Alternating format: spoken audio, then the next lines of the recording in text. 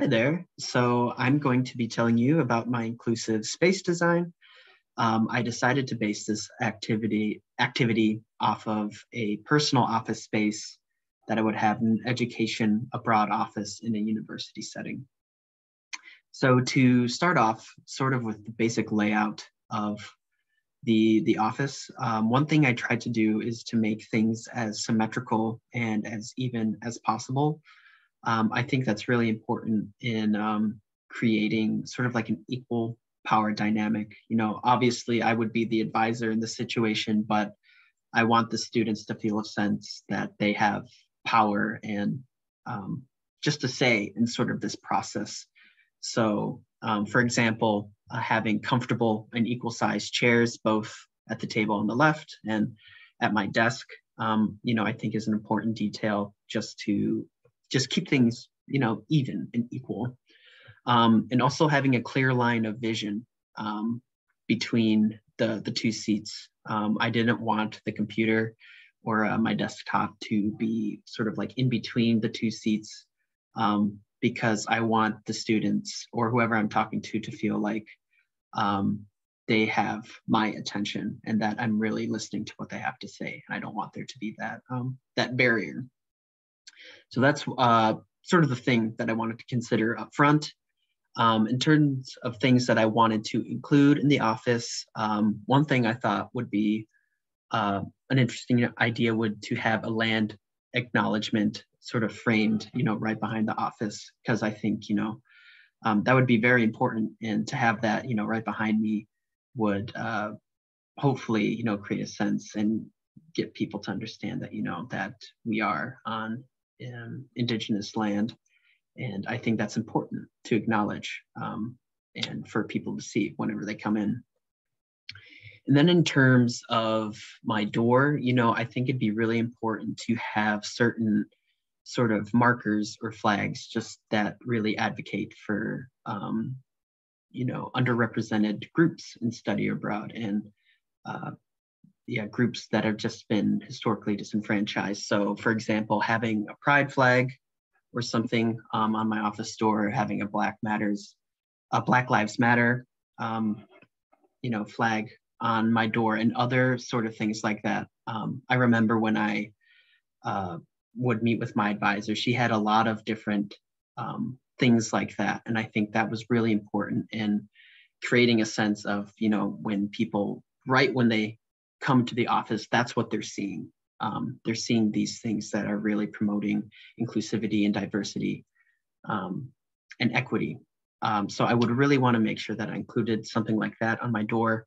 Also, on my nameplate on the door and also on my nameplate on my desk, I would want my gender pronouns to be there, just to show that that this is something that I think is important to acknowledge, how a person identifies themselves.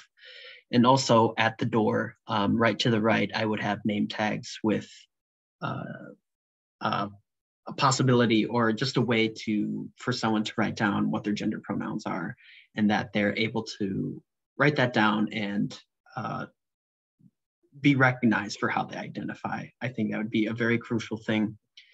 And then one thing that I think I'd like to have would be to have a cork board on the outside of my office or even on the inside, but that would have different information or links to different information in regards to a person's identity and what that might mean while being abroad. So during my informational interview with Christopher Adams, he sent me a really useful link for Oregon State University's Identities and Diversity Abroad page on their website. And they have resources for women and gender abroad, race and ethnicity abroad, LGBTQ plus students abroad, students with disabilities abroad, first generation students abroad, religion and spirituality abroad, heritage seekers abroad, and many more, categories and important things for students to see who would fit into, many of these important categories.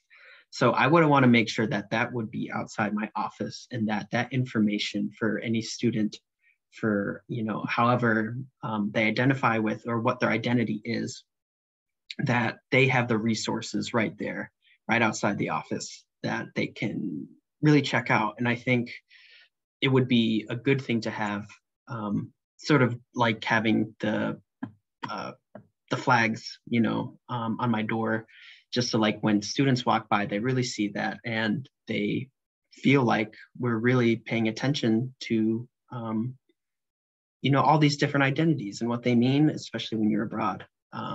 So that's one thing.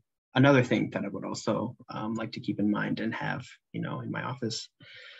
Wheelchair accessibility is also very important. I would want to make sure that getting to my office is as uncomplicated and as unburdensome as possible. And then I guess this isn't really so much about inclusion, but I've also read, the color of your room can really make a difference in terms of like creating a calming mood. And I've read that sky blue wall color can help create more of a calming effect. So that would be my wall color.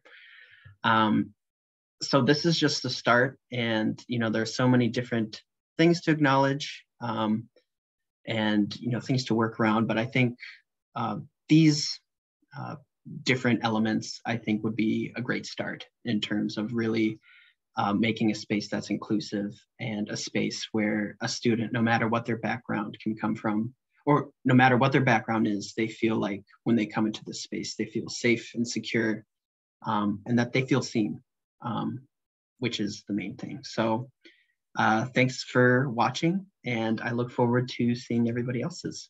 Thank you very much.